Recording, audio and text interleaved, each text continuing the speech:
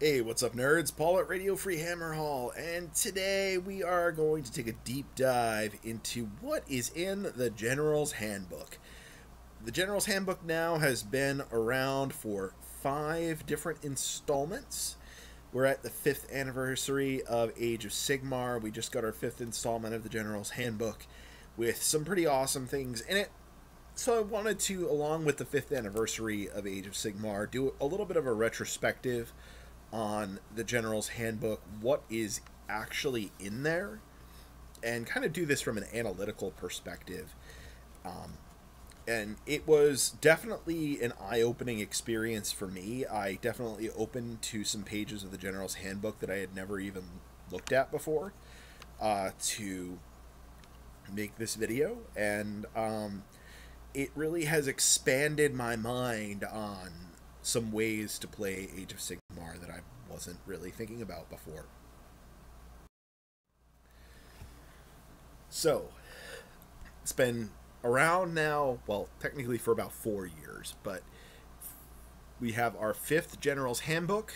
It is generally broken up into open play, narrative play, and matched play.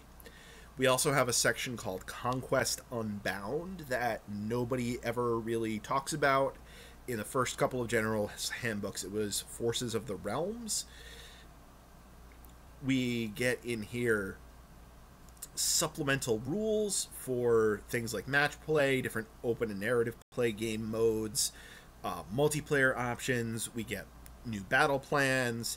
The big thing that originally came with this was points. And one of the cooler, newer additions is sample tournament packs and event packs to help people plan events. So that's sort of the top level overview of what's in these books. One of the first things that I really want to key in on is that we're given this 3 ways to play, and they always forget to mention that there's this 4th section of the book that is not fitting into these 3 buckets, and it's usually pretty large. And we're going to talk more about Conquest Unbound and what that does for the game, and I'm not even sure what it means anymore. So let's dive into the details. So the main way that I was analyzing how these books were comprised was looking at how many pages are dedicated to different things. So, over the course of the 5 General's Handbooks, we have ranged from 137 pages to 169 pages, and we've had a total of 772 pages published of General's Handbook. Now, in 2019 and 2020, we had a supplemental pitch battle profile pamphlet that got attached to that, and I did roll that into that total page number, since just for consistency's sake, that was really included in the previous 3 General's Handbooks in the body of the book, so I wanted to make sure that that stayed consistent for analysis purposes, and that was included in the match play section as well. Overall, we can see I wanted to break out that, like, there's always just like an intro that's not really anything. There's like the player's code or something like that, and a table of contents and some art and all of those things at the beginning of the book. Over time, we can look and see that proportionate time or proportionate page numbers are not given to these different sections. You know, on average, we've had 14% allocated to open play at the lowest amount, 24% for narrative play, 38% for match play, 20% for Conquest Unbound. Now, within those things, this has varied quite a bit over time. Open play has been pretty consistently the smallest section of the book. However, there have been a couple of instances where narrative play got even less attention than open play did. In 2017, we had 2 less pages of narrative play than open play, and in our most recent General's Handbook, we had 38 pages of open play versus 24 pages of narrative play. But it should definitely be noted that about 20 pages of open play was dedicated to sky battles. So it was almost like an entire mini game was included in there. In our really high number for narrative play in the first General's Handbook, 76 pages, 45% of the book, that was in large part due to Path to Glory being included in there. That was one of the big features of that particular book, and that was later broken out into its own publication, and then going forward, Path to Glory tables for each new army were included in their battle tomes. Conquest Unbound, that typically was housing our allegiance abilities, and our extra battalions that we got along with some of these General's Handbooks. And in the more recent iterations of those, as the allegiance abilities have been getting phased out of the book and now are out of the book entirely, that's been replaced mostly by tournament pack examples and event pack examples. But we had, in 2017 and 2018, a massive amount of the book, 30% and 36% respectively, devoted to Conquest Unbound. And that was really including all of those allegiance abilities and battalion extras in there to sort of fill out the game. And one of the big elements that inflates the numbers for match play is really that that's where all the points are. In the most recent 2 General's Handbooks, 35 pages were points. And that constitutes about half of the match play section, which in both of those cases, that means it's constituting about a quarter of the entire book is just points values.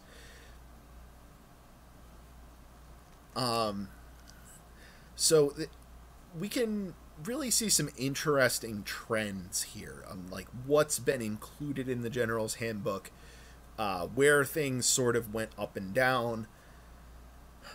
Narrative play had this huge hit in 2016. There was tons and tons and tons of narrative play stuff. We got 76 pages of narrative play. And after that, we got 30, 30, 28, 24. Arguably, the quality of the stuff that we've gotten in narrative play has gone up. But, because, you know, in the most recent iteration, we got Anvil of Apotheosis, and that's just amazing. You know, 2017, 2018, huge chunks of the book were being devoted to allegiance abilities and points. In 2016, just having points was like the revelation for match play existing. Open play historically has been this thing that got very little attention, and I think that's sort of like by its nature, that there's not a lot you can really do with open play because it's the do whatever you feel like format, and it's just sort of giving you some suggestions and ideas of ways to organize a game that aren't narrative or match play. It's sort of the other bucket. So Hopefully the sky battles that we got in, and I don't think that's actually the name. The real name's escaping me for the moment. Hopefully that's an indication of things to come for open play, that we'll be getting more interesting things like that going forward. But historically, we've gotten very little love in the match play section, or in the open play section. And we're going to see later on even more analysis and breakdown of what kind of picking these sections apart a little bit more. So the big thing that I wanted to look at here was the first section is what is really comprising competitive play in Age of Sigmar. So that is our match play rules, and I was not including meeting engagements in there.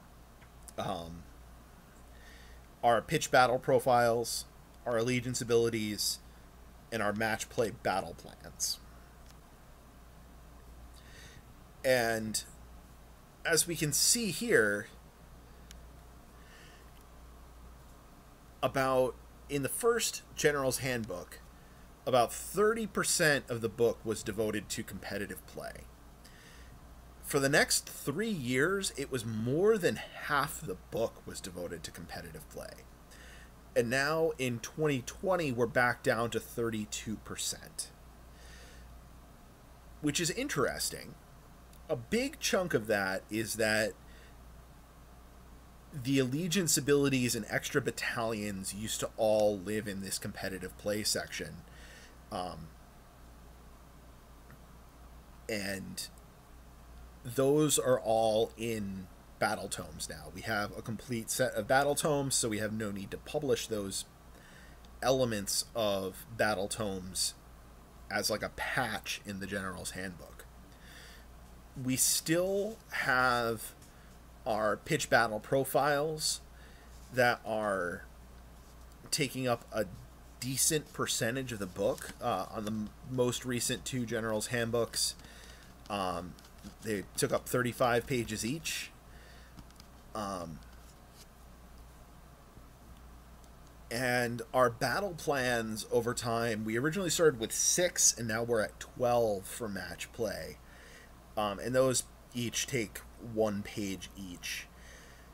The match play rules actually got simplified after the edition change in 2018. We saw a lot of the rules that were in the match play section got incorporated into the core rules, so we don't really have that much to put into match play rules anymore. And it was never really that big of a section to begin with. But what's really interesting here is just how much of this book, at its lowest, it's about a third of the book is devoted to competitive play. Now, compared to, some other things that have been included in the General's Handbook, multiplayer was the big focus in General's Handbook 2020. And it appears to have also been a pretty big focus in 2017. It had 26 pages devoted to it. However, in 2019, there was 0 multiplayer content. So really interesting. I think multiplayer is one of those things that has some people that are really devoted to it, and everybody else basically doesn't play it. There's a few, doubles tournaments, team tournaments, and things like that. But multiplayer formats are not something that is really catered to. And I'm really glad to see that Games Workshop really addressed that in the most recent General's Handbook and really spent a lot of time on multiplayer, so that we had a more play-tested and structured multiplayer environment so it was more accessible to more people. Media engagements. I don't know what to do with media engagements. I just kind of threw it in there. It's the thing that none of us seem to have really wanted, and it seems like they put a lot of time and energy into it, and it's sad that they put all of this time and energy into a thing that everybody seems to hate. So there's that. The other interesting thing that I did key in on was full page art. When you have it, basically now in the newest General's Handbooks, this is basically just like your chapter breaks. This is like, your border between open play and narrative play, and then narrative play to open play, or a narrative play to match play, rather. You just kind of have like 2 pages of like, here is, kind of like a title card, so to speak, and that's about it. In the first General's Handbook, though, they had 24 pages of full page art, and that's including these section breaks, but there were a whole bunch of just art pieces that were included in that General's Handbook, which I thought was really interesting, that the attitude about the General's Handbook definitely seems to have changed. It seems like the hobby aspect of it, like that, all of like the art is just not part of the General's Handbook so much anymore. We just don't have as many pictures. It's more content.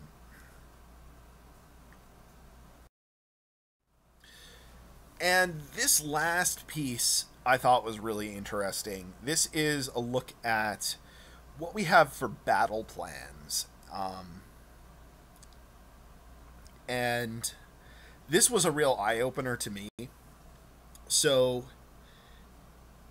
our number of battle plans that we've had per General's Handbook has been surprisingly consistent.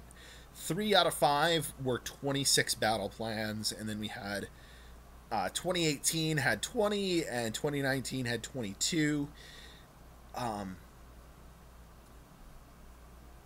And over these, we've had varying splits between open narrative, match play, and meeting engagements.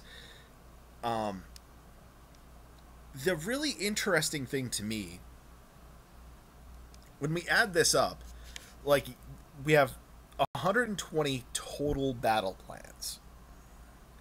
Out of that, 48, just under half, are match play battle plans. But a lot of those are actually just slightly changed versions of previous ones. So that number is effectively a lot smaller. And then we have 12 meeting engagement battle plans, 25 open play battle plans, and 35 narrative play battle plans. And those things seem to just not get played. I don't really see too many people really engaging in those things. And the really fun thing is that in the most recent 3 General's Handbooks, we got open war tables. We also have the open war card deck. I'm not sure if it's available anymore, and I didn't check to see if that was redundant with the tables at all. But just doing the quick math on the tables, each of the sets of tables are different. So, you can kind of roll a D3 and decide which year you're going to pull tables from. And your total different scenario combinations comes up to 46,656 different possibilities. You will never play the same game of Age of Sigmar twice if you play Open War. That is really fascinating to me. My big takeaway from this is, why are we all playing the same 12 battle plans over and over again? It seems like this really consistent thing that those are like all we really care about. But I've had so many fun games where we were using some other battle plan, whether it was from open war or stuff that was created specifically for a league. There's a lot of interesting options out there, and a lot of folks are not really jumping on that opportunity. And I think that's something that people really need to explore. There's a lot of content out there in the General's Handbook that people are not taking advantage of. You know, just looking at the page numbers, a lot of players are basically missing out on half of the game. At least half of the game. They're just playing match play. So much of the match play section is just the bloody points.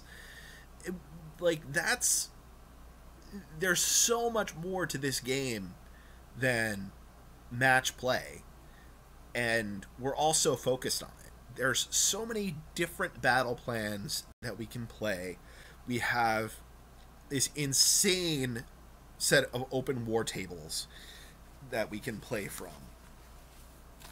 There's just so many different things that we can do. You know, I think Anvil of Apotheosis really grabbed my attention, and that was like the thing that made me go, I wonder what else I'm missing from the narrative and open play sections of these General's Handbooks. And I started digging into it, and here we are. So hopefully you all learned something. I know I did. As always, smash that like button and subscribe. It's real easy to do. Just kind of move your cursor down a little bit, as Vince likes to say. Click that button. Turn on your notifications so you get alerts when we post new videos. And, of course, if you like us, support us on Patreon. I'll talk to you all later.